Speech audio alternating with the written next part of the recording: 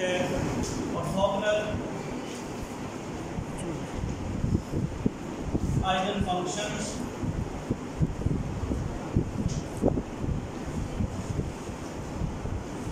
Of N SL system. Orthogonal eigenfunctions of an SL system. Definition इसकी ये है, two functions u of x and v of x defined on an interval a b are called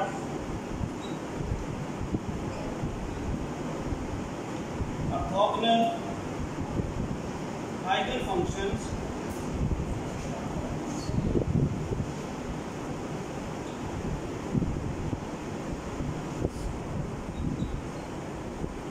with respect to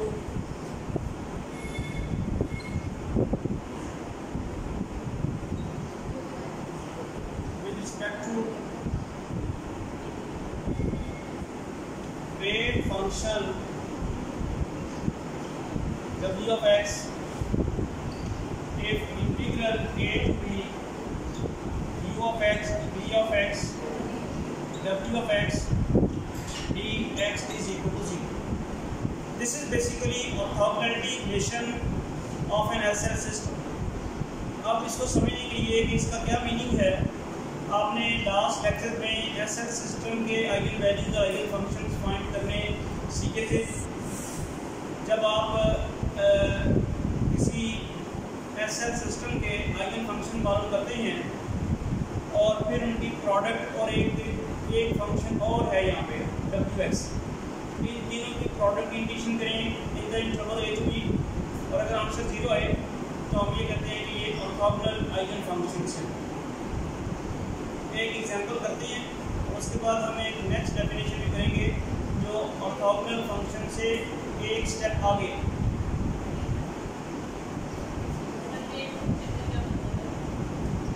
wait function means के इसको importance दी गई है, जब आप इस फंक्शन को मल्टीप्लाई करा के इंटीग्रेशन करेंगे तब तो आंसर 0 आएगा, लेकिन अगर आप मल्टीप्लाई करा के नहीं देते करते तो फिर जरूरी नहीं है कि आंसर 0। तो ये किसी वक्त वेट फंक्शन मान भी हो सकता है, तो वेट फंक्शन से मुराद इससे वो वेट वाइज नहीं है, इसकी इंपॉर्टेंस वाइज।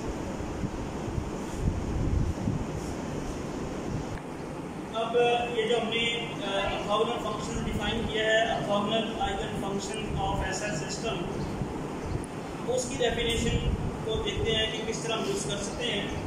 इस क्वेश्चन में एग्जाम्पल नंबर 19 में कहा गया है find the eigenvalues and eigenfunctions of the SL system and check the orthogonality relation।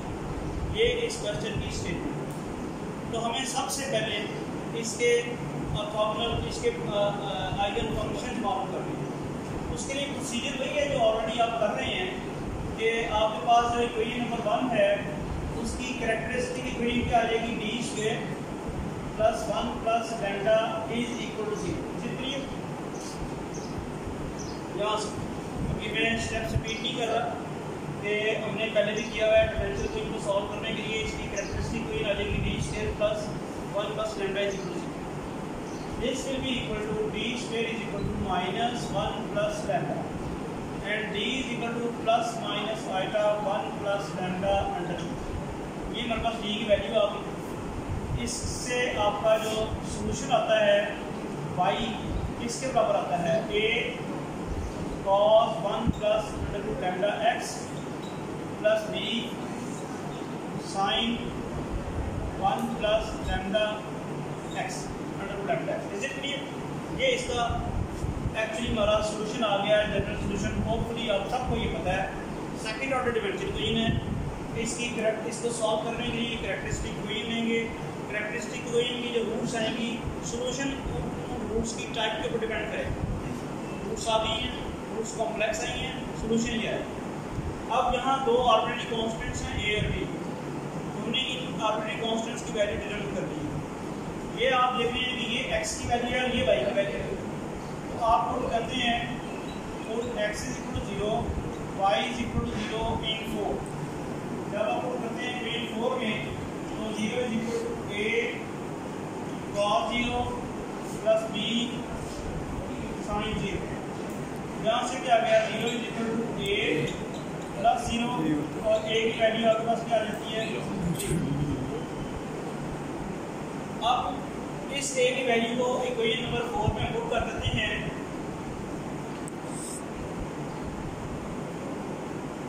Putting a is equal to 0 इन 4 तो हमारे पास y is equal to b sin 1 plus lambda under root x ये आ जाता है।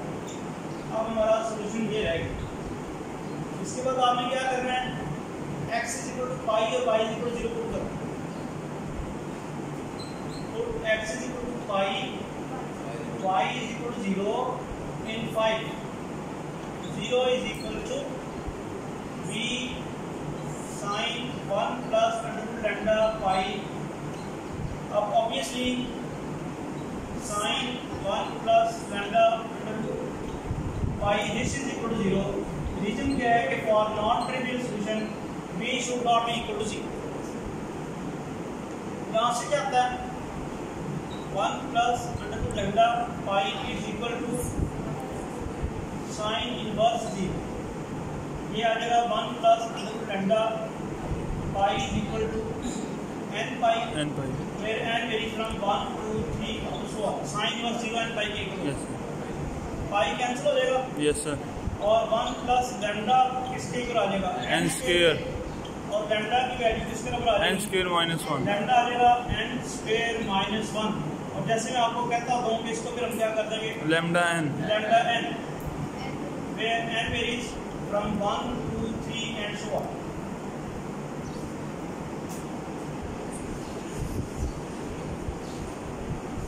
Eigen values and corresponding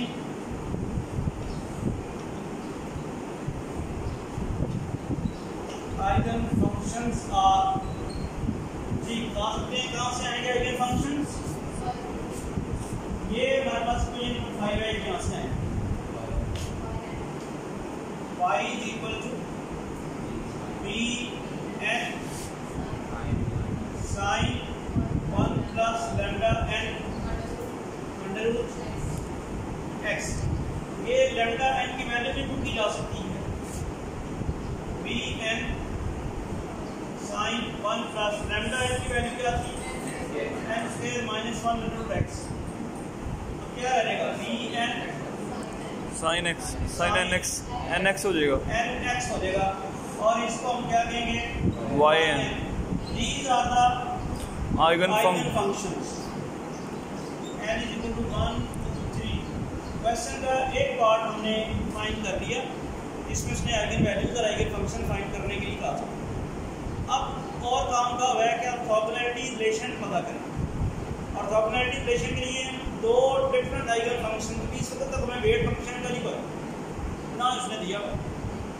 जब नहीं दिया हुआ तो हम तो सिर्फ यही कर सकते हैं फिलहाल कि उसके दो डिफरेंट वेट फंक्शंस में और उसकी विद इन इंटरवल उनकी प्रोडक्ट इंडिकेशन करके देखें क्या बात फॉलो कर रहे हैं। किसी आगे चल के क्वेश्चन में हमें वेट फंक्शन डिटरमिन दे भी देगा। यहाँ उसने वेट फंक्शन नहीं दिया हुआ, देता तो हम वो साथ लगाते हैं, लेकिन चूँकि नहीं दिया हुआ तो वैसे करके देखते हैं।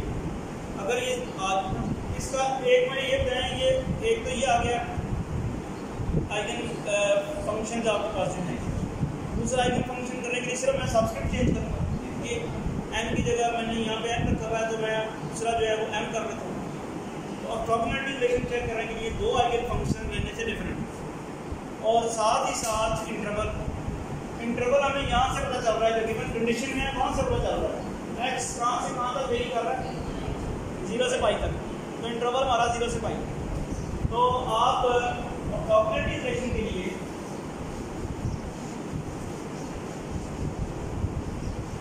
Relation consider 0 to pi ymx into ynx dx. Once again I repeat here, because weight function is not mentioned, therefore I am not taking weight function. I am just integrating the product of two eigenfunctions with the given trouble 0 to pi. Now this is 0 to pi ymx क्या बनेगा, यहीं से आना ना, ये भी जरा check करना, bn यहीं से आना है, तो आ जाता है आपके पास bm sin mx, फिर bn और sin nx dx. या अब आपके bm और bn तो कॉन्स्टेंट्स हैं, bn 0 to pi sin mx into sin nx dx. अब -2 से मल्टीप्लाई डिवाइड करा के इसका फॉर्मूला बनाएंगे डिफरेंस वाला, -1/2 bn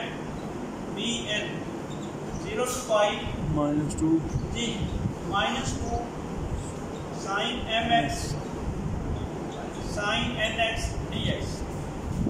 ये इसके क्या फार्मूला ओपन होता है याद है सर? cos के दो बनते हैं differences. Yes, 0 to pi cos mx plus nx minus cos mx minus nx. ठीक है, ये बन, इसको और हम सिंप्लीफाई करके लिख सकते हैं इस तरह से, ये -1/2 bn integral 0 to pi cos m plus nx minus cos m minus nx dx. ठीक है, cos की इंटीग्रेशन करेंगे तो क्या आंसर आएगा, इंटीग्रेशन आ गई sin m plus n x over angle के डेरिवेटिव से आपने डिवाइड कर, फिर minus sin m minus n x और एंगल के डेरिवेटिव से आपने डिवाइड कर 0 to pi. क्लियर? अच्छा जी, अब आप देखते हैं -1/2 bn. अब आप लिमिट पुट करेंगे तो क्या करेंगे, sin m plus n pi minus sin 0 over m plus n. मैंने इसमें भी लिमिट पुट की, x की जगह पर लिमिट पुट की पाई, फिर x की जगह 0, फिर minus sin m minus n pi minus sin 0 over m minus n. समझ आ गई सब? आपको याद है कि इंटीग्रल मल्टीपल ऑफ पाई जब साइन के एंगल में आए तो आंसर क्या होता है, 0. m भी इंटीजर है, n भी इंटीजर है, m प्लस n भी इंटीजर होगा. yes, इंटीग्रल मल्टीपल ऑफ पाई जब आ गया साइन के एंगल में तो ये 0 होगा. -1/2 bn 0 क्या बन गया, 0 minus 0 over m plus n, 0 भी 0 minus 0 over m minus n. ठीक है जी, तो सारा कुछ 0 हो गया. हमने क्या प्रूव किया है, हमने प्रूव किया है 0 to pi ymx ynx dx is equal to 0. हमने इसकी ऑर्थोगोनैलिटी रिलेशन प्रूव कर दी. यहाँ वेट फंक्शन नहीं आने का मतलब ये है कि वेट फंक्शन 1 है. समझ आ रही? वेट फंक्शन मौजूद जरूर है. तो अब हम कंक्लूड क्या करेंगे कि ये आइगन फंक्शंस किसके आए थे, जो गिवन एसएल सिस्टम हमें दिया हुआ था, जो हमें एसएल सिस्टम दिया था उसके आइगन फंक्शन आए. तो हम कंक्लूड ये करेंगे कि eigen functions of the given SL system और orthogonal with respect to wait function 1. क्या कंक्लूड किया हमने, आइगन फंक्शंस और for the given SL system और orthogonal with respect to the wait function 1. तो ज़रा इसको बीट कर लेते हैं कि हमने क्या किया। पहले एसएल सिस्टम के आइगन फंक्शन निकालो, वो बाई एन की फॉर्म में आए, फिर बाई एम इसी फॉर्म में होंगे, सिर्फ एन की जगह एम हो जाएगा। उनकी प्रोडक्ट करके इंडिकेशन की का वेट फंक्शन मेंशन नहीं था, अदरवाइज वो बता देता। तो वेट फंक्शन मेंशन नहीं था, हमने इंडिकेशन करके देख ली, उनकी प्रोडक्ट इंडिकेशन जीरो आ गई है। तो हम कंक्लूड करते हैं कि जो वो सिस्टम दिया हुआ उसमें, उस सिस्टम के आइगन फंक्शन जो है वो प्रॉब्लम है with respect to the wait function का। होपफुली आपको क्लियर हो।